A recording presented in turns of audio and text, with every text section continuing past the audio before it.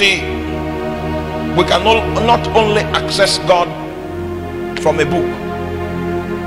Beyond the book, He lives in me, and He provides an infrastructure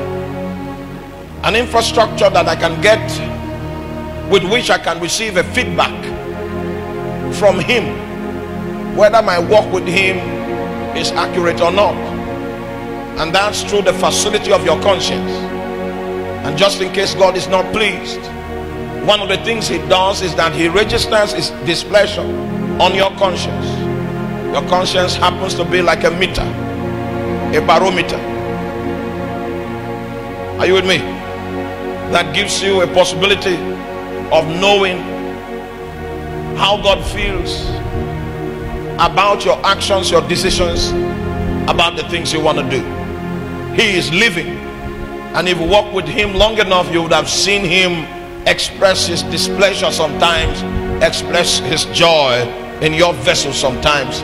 And those of you that know the ways of spiritual warfare, you may have come to experientially discern what the scriptures meant when He says that the joy of the Lord is my strength.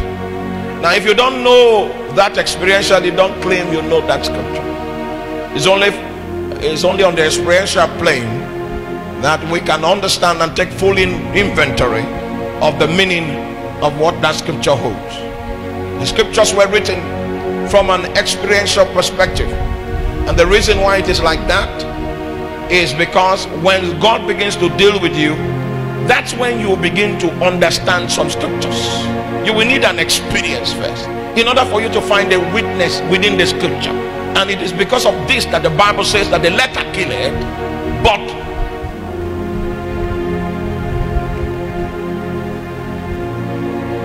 so when a generation like ours come, a generation that is low on experience, philosophers invade the pulpit and begin to sell ideas that are not consistent with scripture.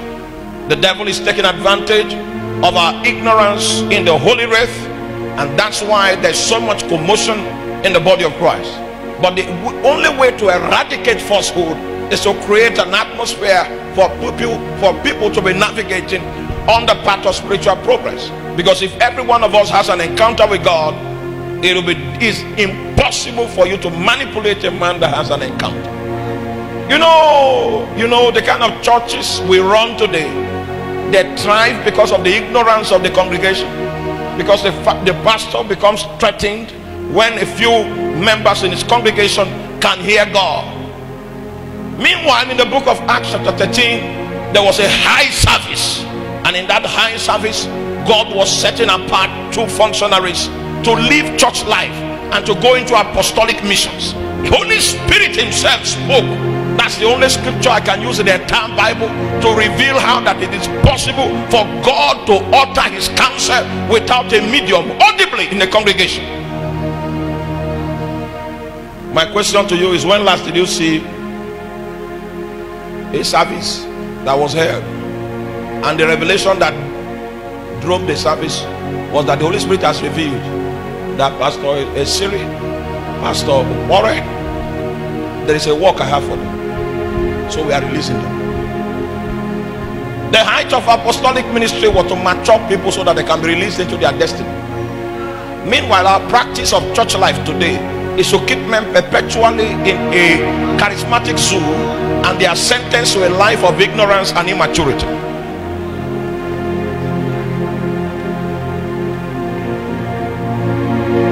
Somebody in the congregation is asking, by what authority do I say the things I say? Oh, if you have never met the one that sent John the Baptist to baptize, you are short of the personality to question me in such matters. Just in case you are in ministry, I came to tell you beforehand, in the next 5 years, your tricks, your manipulations will no longer be able to hold these people. The prison house will break and we will escape. Those are the days you will discover how treacherous ministry is when you are pastoring people that can hear God. You yourself, if you have not heard God, you remain there in the closet. Remain there. Then we'll know that it's not a show, that there's a river that flows from the mountain of God. And just in case it has not influenced you, you will be incapable in bringing perspective to the lives of men that have been drinking of that source in their closet. If truth begins to reign, falsehood dies a natural death.